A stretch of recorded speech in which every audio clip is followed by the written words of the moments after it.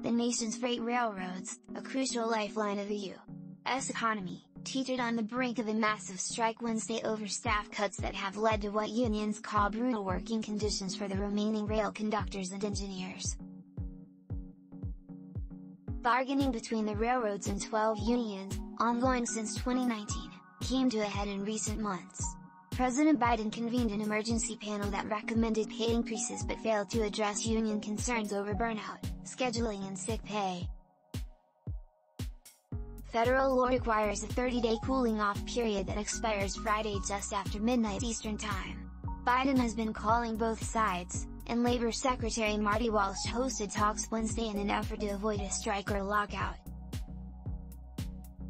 If they fail, as many as 125,000 rail workers led by the Brotherhood of Locomotive Engineers and Trainmen, and the Transportation Division of the International Association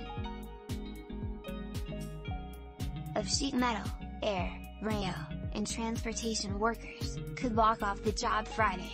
Under the Railway Labor Act, Congress can intervene, block a strike and force the unions to accept the recommendations of the emergency panel.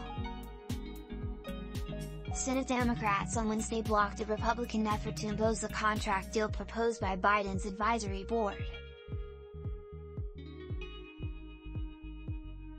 A railroad strike could devastate businesses that rely on Union Pacific, BNSF, Norfolk Southern, CSX and other major freight railroads to deliver raw materials and ship their products, another possible burden for industries that have struggled through years of pandemic-induced supply chain snarls.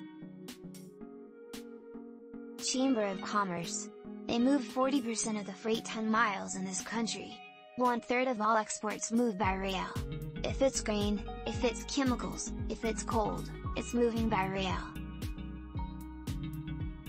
The Association of American Railroads trade group estimates that a strike would cost the economy $2 billion a day.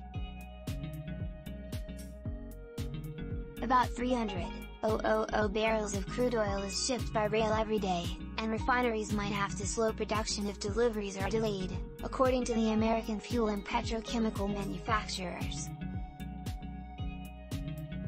Analysts warn there could be shortages of gasoline and diesel in some places. New vehicles are usually shipped from the factory or docked by rail,